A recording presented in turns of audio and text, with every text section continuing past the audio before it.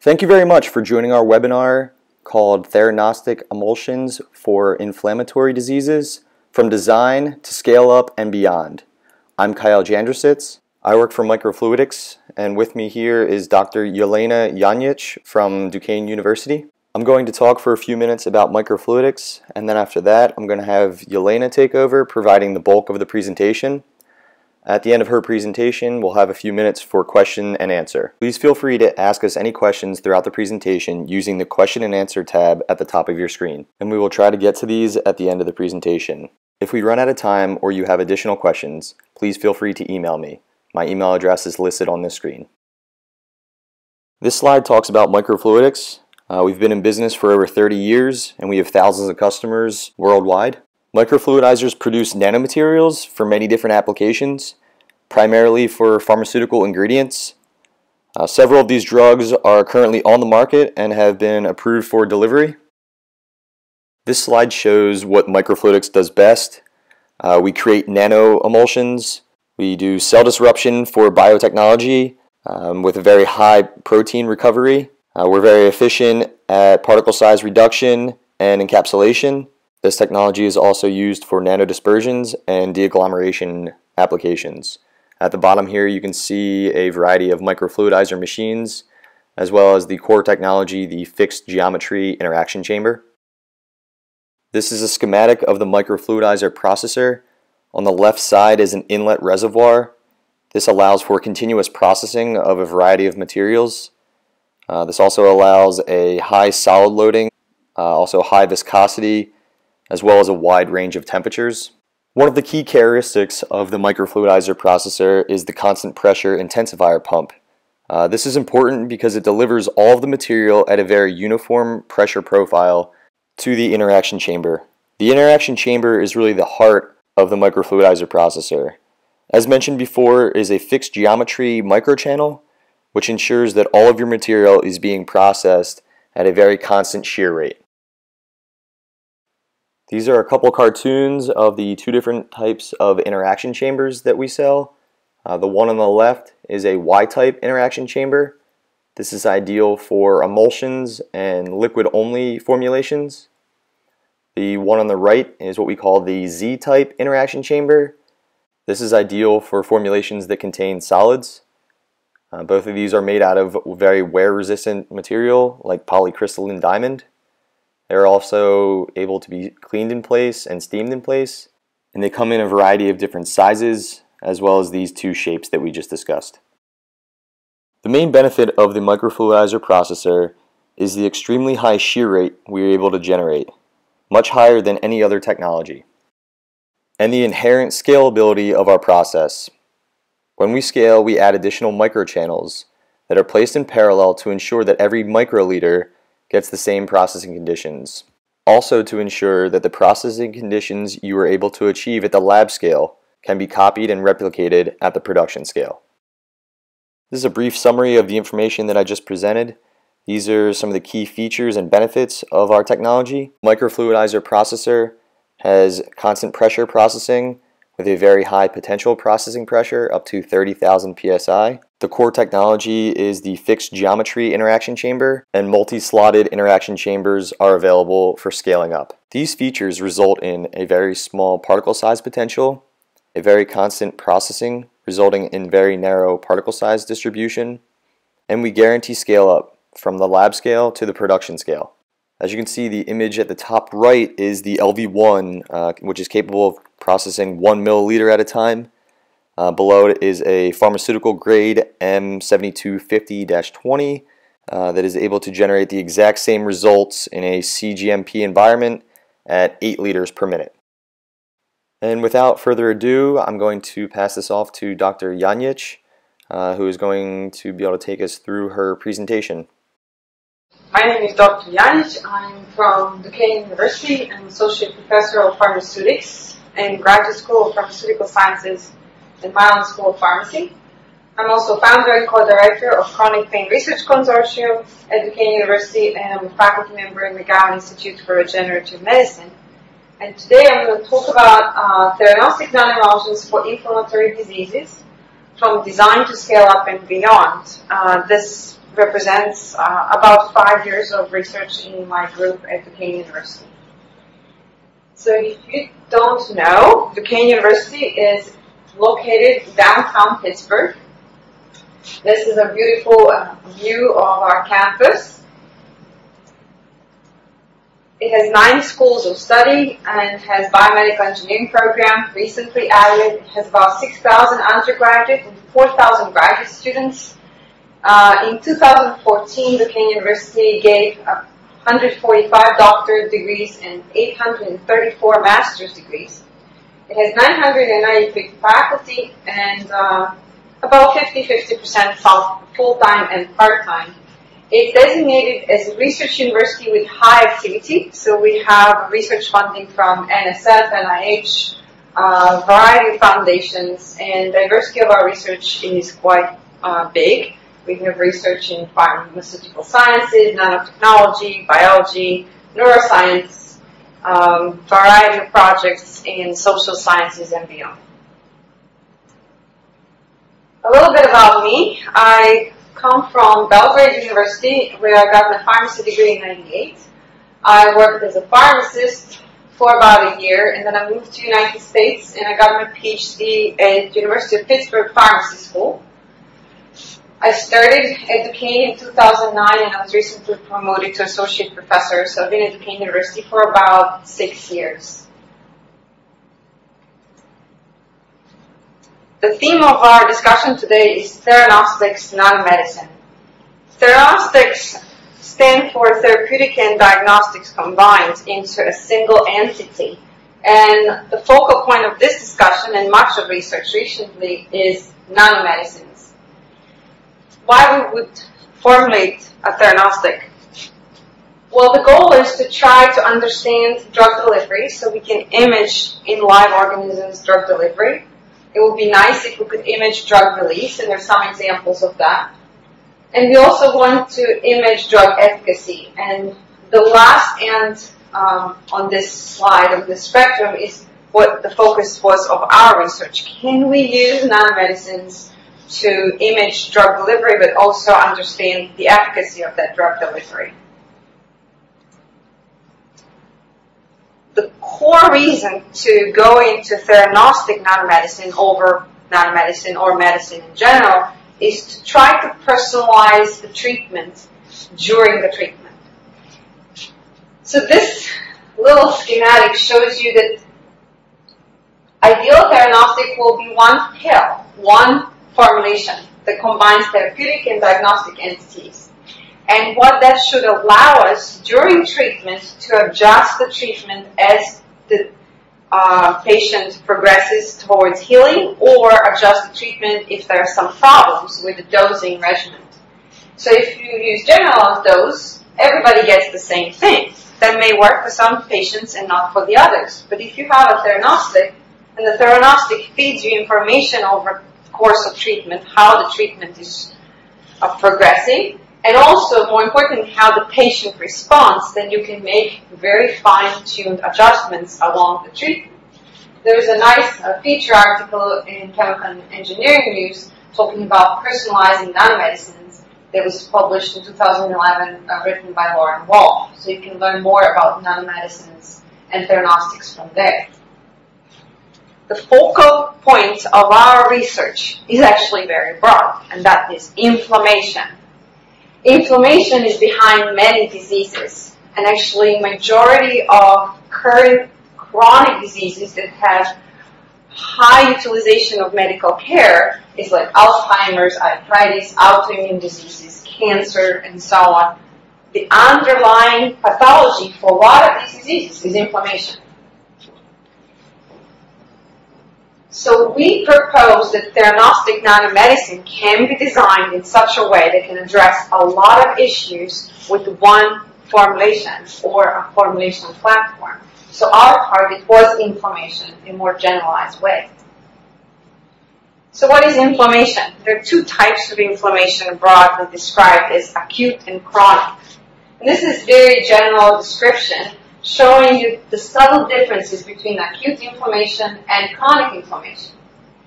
We need inflammation in our body It's our defense mechanism. So if we have injury or infection or we experience trauma, the inflammatory response will be triggered.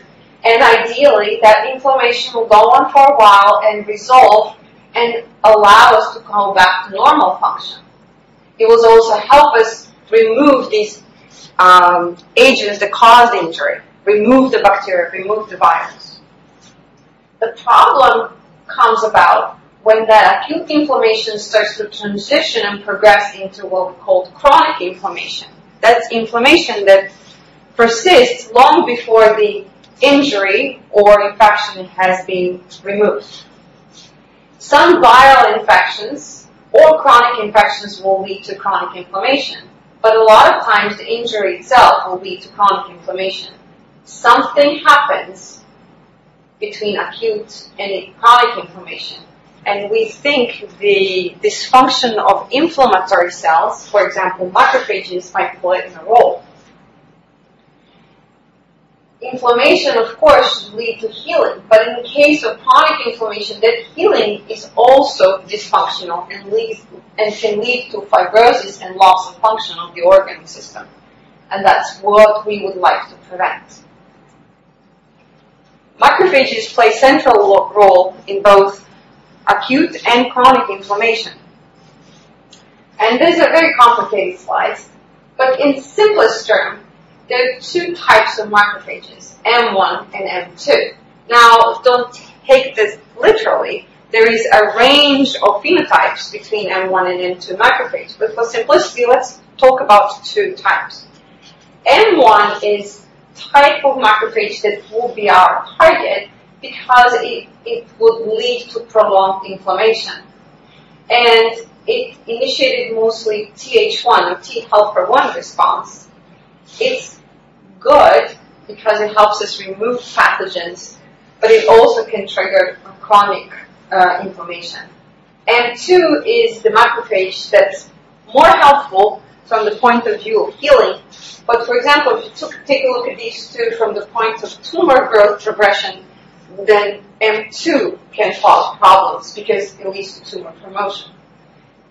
What you can appreciate is modulating phenotype and behavior of macrophages can be a powerful therapeutic target, and it can be a powerful therapeutic target that's applicable to a variety of inflammatory diseases, including also cancer treatment. We have macrophages throughout our body. So this schematic shows you that, for example, in the liver we have Kupffer cells. These are very important to remove toxins and pathogens. These also pick up a lot of nanomedicines once they're injected IV. We'll see later. If we look at the lung, we have alveolar macrophages. They will eliminate dust and allergens, microorganisms. We have macrophages in the spleen, in our intestine, of course, in lymph nodes, and so on. So you can appreciate that macrophages and that lineage is throughout the body and has a variety of homeostatic functions. So that gives me to an important point. We're interested in modulating macrophage behavior, not necessarily removing macrophages. So the focus of our discussion today will be macrophage responding to an insult. This is lipopolysaccharide. This is an example insult. It comes from bacterial walls, and we use it as a model insult in a lot of studies, both in vitro and in vivo. So what's happening when the macrophage is activated, it will upregulate COX-2 enzyme. It will also produce pro-inflammatory cytokines. The activation of COX-2 enzyme will lead to production of prostaglandin E2, which feeds back into a loop, further activating macrophages and further producing chemoattractants that will invite more macrophages to the site of inflammation. So what we are dealing with is prostaglandin, and that was the target that we chose for our nanomedicine and nanoemulsion development. The prostaglandin comes both from the tissues themselves and also from the macrophages. So we decided to deliver, using targeted delivery approach, to the inflammation site COX-2 inhibitors. hoping that we will suppress the presence and eliminate prostaglandin, which is one of the reasons more macrophages keep coming along. So we wanted to reduce the macrophage burden at the site of injury and also lead to reduction of inflammation. That recruitment of macrophages to the site of injury can be imaged by both MRI or near-infrared imaging. And that imaging can be done with nanoemulsions. So that leads us to our lead hypothesis. We hypothesized, actually as early as 2010, that we can use nanoemulsions designed to be theranostics that carry two imaging modalities, near-infrared and fluorine MRI imaging, and we can deliver COX-2 inhibitors straight to the macrophage. So the idea is we will inject the theranostic nanoemulsion. This is a mouse model via tail-end injection. The nanoemulsion circulates in the bloodstream for a while, gets picked up by macrophages, and those macrophages that are now activated with upregulated COX-2 will migrate to the inflammation site. And we can induce inflammation with a variety of irritants, one of them being CFA. Finally, when that emulsion that has imaging properties brought the COX-2 inhibitor to those macrophages, the macrophage's phenotype is changing. The production of prostaglandin is reduced, which can then result in reduction of macrophage infiltration, and we can image them. So our hypothesis was basically this. We proposed that celecoxib as a model COX-2 inhibitor, loaded theranostic nanoemulsions will inhibit COX-2 in macrophages, reduce the production of prostaglandin E2, and leads to reduced macrophage infiltration, which then can be imaged. So if we image the macrophage infiltration, we're measuring drug response. And this is why this strategy was defined as theranostic. But before I tell you that story, let me tell you a brief story of where this imaging comes about. There was a nice review article by Ahrens and Bolte in 2013 that summarizes approaches of cell tracking by MRI in live animals. It also describes an approach of how you can quantify the presence of different cell types that are labeled by either nanoparticles, iron oxide, or perfluorocarbon emulsions in a variety of tissues using NMR spectroscopy. In our situation, we are basically labeling cells by injecting nanoemulsions into the bloodstream. The macrophages pick up these nanoemulsions, and then if the nanoemulsion is fluorocarbon, perfluorocarbon, when that mouse is put in the scanner, you can collect an anatomical image by using proton MRI, and then retune the scanner to record fluorine MRI. This perfluorocarbon doesn't exist in our body, so we have a very selective way of imaging that droplet that's carried by macrophages. We can also take the tissues and subject it to NMR spectroscopy and quantify how many droplets would be present in that tissue, which can correspond to the amount of macrophages present in the tissue, which corresponds to level of inflammation.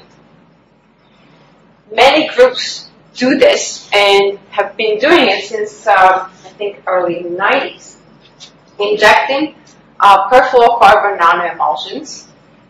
Macrophages pick them up and go to sites of inflammation. So you can use this technology, fluorine MRI, combined with proton MRI, to track macrophages during cardiac infarction, cerebral ischemia, abscess, pulmonary inflammation. Basically, the variety of injuries and disease processes can be imaged this way. So what are perfluorocarbons? Perfluorocarbons are a very unique chemical class, basically hydrocarbons with hydrogens removed and replaced with fluorine. They can be used for imaging, as I just described, MRI, but also optical, ultrasound, photoacoustic, and multimodal imaging. They can be used for drug delivery, including theranostics. They can also be used for oxygen delivery, and that's how the development of nanoemulsions actually began, perfluorocarbon nanoemulsions. In our lab, we work with a variety of perfluorocarbons. Some of them are shown here. Perfluoropoly ethers, perfluoro-15 crown 5 ether. And this is a very simple molecule, perfluorohexane, that has some applications in ultrasound-triggered drug release and other developments. Pure perfluorocarbons are chemically very unique. Physical-chemical behavior is very unique. They have low van der Waals forces, and they're very low intermolecular cohesiveness.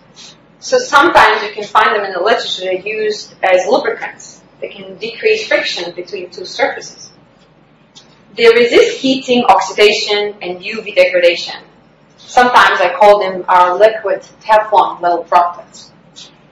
But what's important for us is they can have high gas dissolving capacity. They can dissolve a lot of oxygen, so that's why there's some applications for oxygen delivery. Their magnetic susceptibility is close to water. And their specific density is what can present as a formulation problem. They're much heavier than water, and they also have high hydrophobicity and high lipophobicity. So if you can show them on a continuum, perfluorocarbons are both hydrophobic and lipophobic. This is both useful feature for formulation, but it also can pose some problems. You can imagine formulating them to be stable in the body can present a challenge. In synthetic chemistry, their behavior, they don't like water or organic solvents, proved to be quite useful.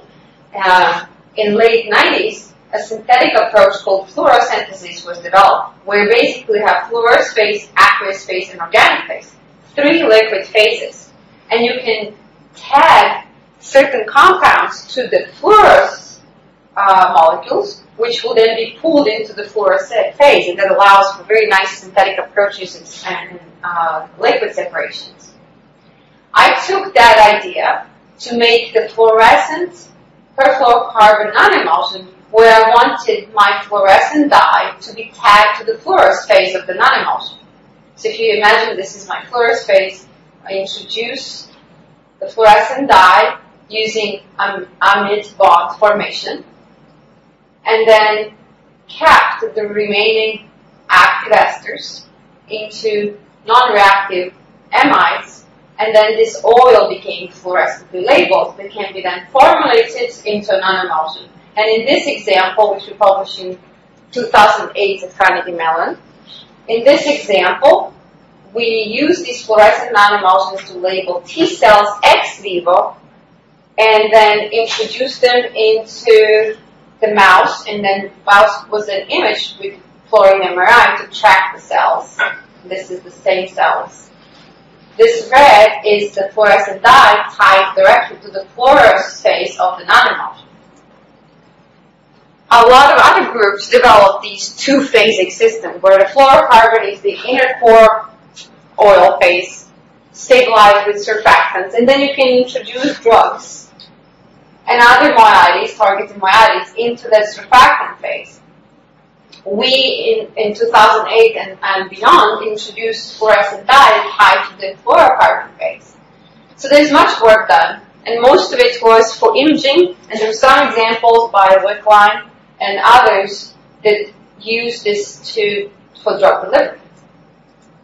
Our approach in the lab since 2010 was to introduce a third phase, a hydrocarbon phase, and what we then defined is what we call three-phase system or triphasic system, where you have perfluorocarbon, hydrocarbon, and water. That expanded hydrocarbon phase that we have some evidence surrounds the fluorocarbon corona can be then used to deliver anti-inflammatory agents, anti-cancer agents, poorly soluble drugs, and natural products, different imaging probes, whether commercial or synthetic. And we also were able to very nicely stabilize the system. So our typical shelf life is fairly long, over 300 days for nanoemulsions that are triphasic. We can control the size, and we can have size range from 85 to about 140 nanometers. We have narrow distribution, and these nanoemulsions are scalable. We can also adapt the composition to include multiple imaging modalities, NIR, MRI modalities, PET, and so on. So how do we make these triphasic nanoemulsions? Well, we have dual mode approach, fluorine MRI, near-infrared imaging, and we have therapeutic. For now, this is COX-2 inhibitor. We combine perfluorocarbons and fluorescent reporters with a solubilizer oil that carries our drug, mixed with surfactants, and then subject to microfluidization or high-shear processing. And what we end up getting is our triphase system, perfluorocarbon, hydrocarbon, and water. When that nanoemulsion carried the COX-2 inhibitor celecoxib, we introduced it into macrophages in vitro, which were activated with LPS. So under that activated state, they actually upregulate COX-2. When we introduced the nanoemulsion, we delivered celecoxib, which inhibits COX-2, which led to reduction of prostaglandin. In this assay, we use ELISA assay to measure the prostaglandin in cells, and this is comparison of untreated cells, cells exposed to either vehicle for the free drug or LPS. So they have upregulated production of prostaglandin, and then when we introduce the emulsion, we have downregulated that to almost the levels of untreated controls. The nanoemulsions, because they carry a fluorescent reporter, can be imaged inside cells. These are macrophages. So everywhere that you see red is a macrophage carrying nanoemulsion. And when we study toxicity of these nanoemulsions in vitro, we don't see that we are killing macrophages. On the contrary, they do just fine with a variety of doses they were exposed to. So can we image macrophages then with these nanoemulsions in vivo?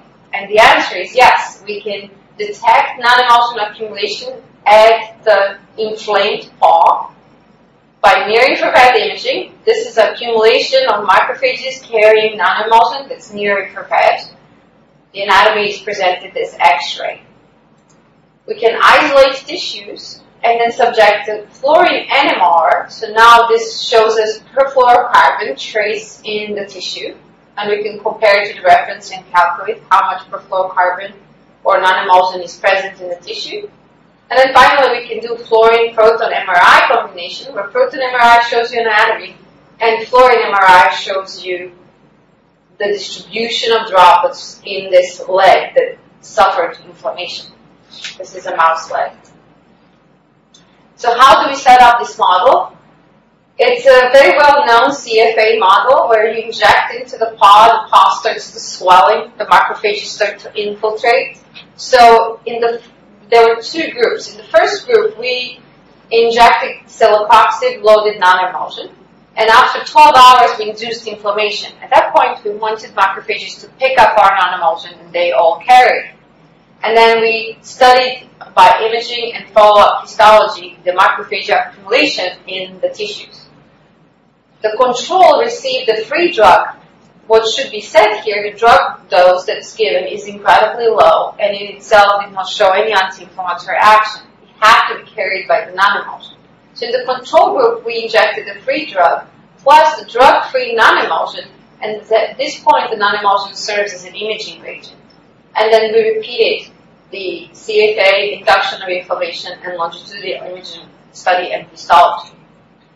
How do we introduce these near-infrared dyes? The near-infrared dyes that we use are lipophilic, and they nicely slide into the hydrocarbon surrounding the fluorocarbon in our nanodroplet. So this is a generalized approach. This is a dye IR. It's commercially available dye from Invitrogen.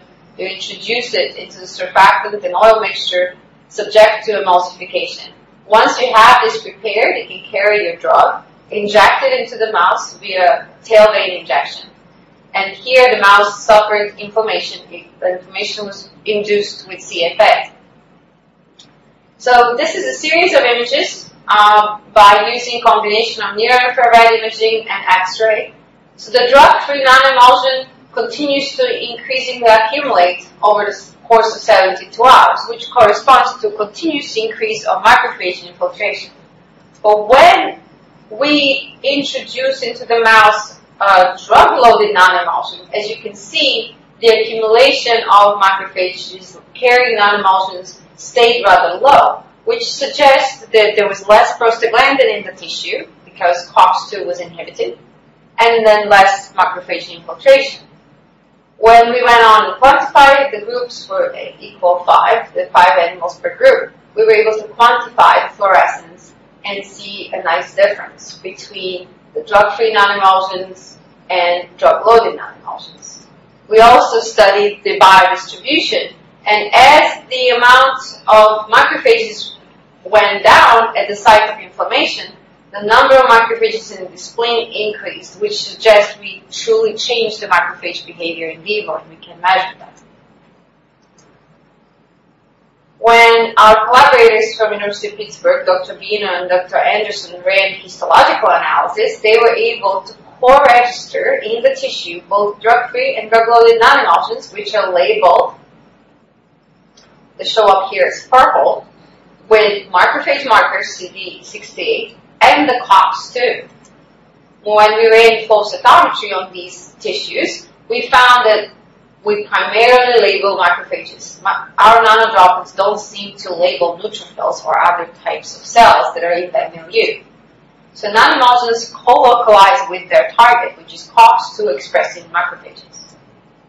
So how do we produce these nanoemulsions? If we want to go towards clinical translation of this approach, we need to worry about how much we can produce and quality control. So this brings me to the discussion of our production strategies. As you can see, we use a variety of methods. Low temperature emulsification, sonication. Typically these are done as pre-emulsification step. Our main processing is microfluidization, which we can do from 20 milliliters to about a liter scale easily. Sometimes, depending on what we are blending, we can apply planetary centrifugation to improve the homogeneity of our premixes. These are some examples of perfluorocarbon-hydrocarbon surfactant combinations for triphasic nanoemulsions. As you can see, depending on composition, we can vary the size. We can have 180 to 107 nanometers. PDIs are typically low and below 0.2, and this was published in varied papers, so you can take a look. These perfluorotertiary octyl ether, perfluorohexane, perfluoropolyether, and so on, so we can accommodate varying compositions depending on what kind of drug or fluorescent reporter we're trying to deliver. And this shows you the example of perfluorocarbon-hydrocarbon nanoemulsions or triphasic nanoemulsions carrying different types of lipophilic payloads. Some commercial fluorescent dyes, some custom designed dyes, and again, varied size and PDI. But we still stay within the range of about 80 to 180 nanometers.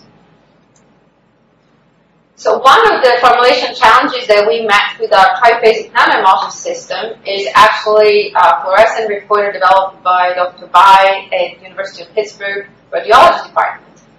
It's very large, highly lipophilic compound that was very nicely fluorescent once incorporated into the nanoemulsion.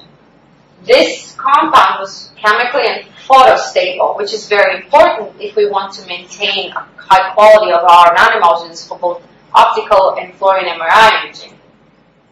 What's also interesting here is that incorporated this dye into a micellar solution, just surfactants, gave us no fluorescence. But as we were increasing the concentration of the dye, we had nice increase in fluorescence for different types of emulsions carrying hydrocarbon oil in their corona. The nanoemulsions that were carrying commercial dye started losing fluorescence over time under these conditions. But if the dye that came from our collaborator remained fluorescent over 60 hours, and then this was also measured by fluorescence spectrum collection.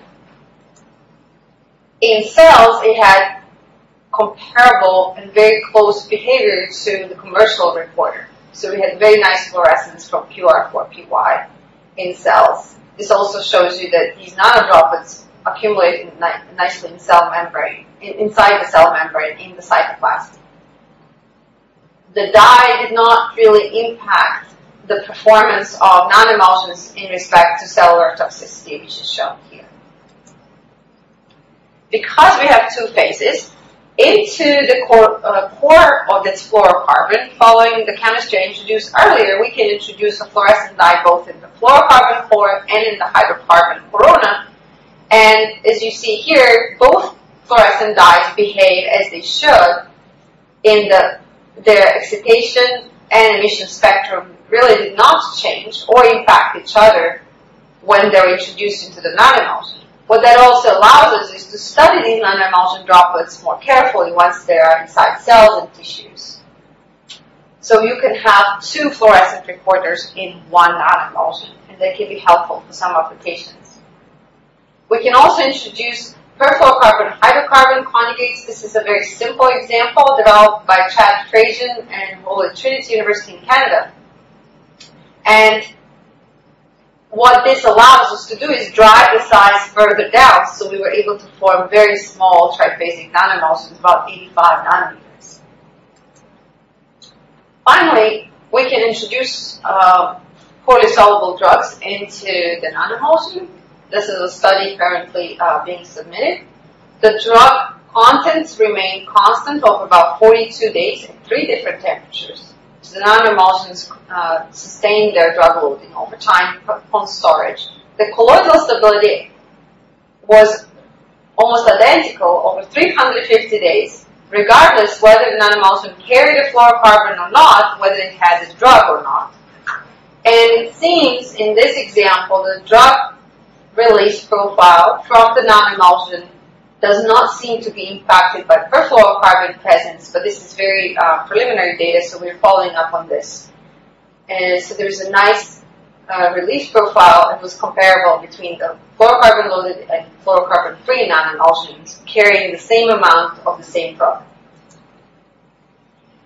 So as I said, our primary concern for theranostic nanoemulsion is scale-up, and this is a study just published recently with help of our friends from Microfluidizer, who actually provided the equipment to do this study. So we produced celecoxib-loaded theranostic nanoemulsions, drug-free, drug-loaded, drug-free, drug-loaded, and so on, at 3 levels of scale, 54 milliliters, 270, and 1 liter. The first small scale nanoemulsion was produced on Microfluidizer M110S, which we use a lot in the lab. The larger scale was produced on Microfluidizer M110EH30, which is allowed us to produce 270 milliliter and 1 liter. This one can also go further up in the volume, but we stopped for a variety of reasons at 1 liter. And we were able to compare the nanoemulsion properties, whether they were produced on smaller, medium, or large scale, whether they were produced on this equipment, Microfluidizer M110S, or a larger type of instrument, M110EH. And this is the data showing that comparisons. And this you can very easily see both drug-free and drug-loaded nanoemulsions on all 3 levels of scale, which means also comparing one instrument to another, showed quite nice overlap of their size distributions, or zeta potential was very comparable between them. When they were followed up over time for changes in polar dispersity or average size, which we use dynamic light scattering for that, or pH, there was really no significant change over 12 months. And that's the goal we have for most of our formulations, to be stable at least 12 months. What is also important to mention is all these systems get into contact with biological fluid, regardless of the route, but typically it's intravenous injection.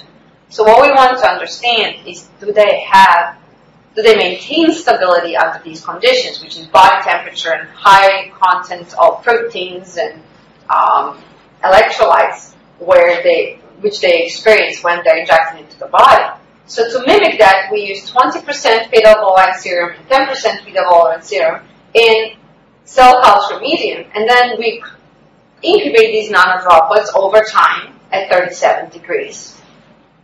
In this particular example, we've done that for 14 days, and this nanoemulsion did not change either size or distribution over time. We also subject nanoemulsions to stressors like centrifugation or filtration, and in these examples you see no change. Whether this nanoemulsion was mixed with serum-containing media or water, and it was centrifuged before or after, shows the same size and polydispersity. Filtration also doesn't seem to affect these nanoemulsions in any significant way, which means it suggests they're fairly stable. Biological testing was very important, so we wanted to make sure that the nanoemulsion that we scaled up to 1 liter maintain their non-toxic profile. So this is just examples of toxicity data. This is loading volume of nanoemulsion in the cell culture for a variety of emulsions at different levels of scale, small, medium, and large scale. And as controls, we used free drug and also very well-known toxic drug, doxorubicin. So doxorubicin kills our cells, but the nanoemulsions do not. We also went and tested again whether the large-scale nanoemulsion produces a pharmacological effect we want, and indeed it does. It reduces the prostaglandin production by activating macrophages in vitro. When we run flow cytometry analysis, 99.7% of cells in culture are labeled with our nanoemulsions, which means that macrophages really like to eat them in culture, and they remain in those cells for quite some time. So in conclusions, the triphasic nanoemulsions are now emerging out of our lab, and we hope other people will appreciate them as a theranostic platform, especially useful for inflammatory diseases. They can carry multiple imaging modalities and or drugs. The formulations I share with you specifically label macrophages and allow us to simultaneously image their biodistribution, but also understand the therapeutic response as measured by macrophage infiltration levels changes. So theranostic nanomedicine can be used also as a tool to study inflammation in vivo, and that's something we are pursuing further. So I'd like to thank my group. This is the current group members: Eric, Simai, Michelle, Mary, and Sherla. I thank them for their hard work. I would like to acknowledge Shravan Patel, who is a PhD student, graduated in 2015 in March. He's currently a postdoc. He and I jointly developed most of these early studies. I had a variety of PharmD students and master students in my lab over the last 5 to 6 years. We have many good friends and collaborators. I will highlight Carolyn Anderson and Ming-Tang Bai from University of Pittsburgh, John Pollock, Ben Pulver, and others from Duquesne University, and some friends from Canada and California. We also want to thank CellSense Inc. in Pittsburgh and Microfluidics being our very long-term friends and collaborators. And I'll thank you for your attention.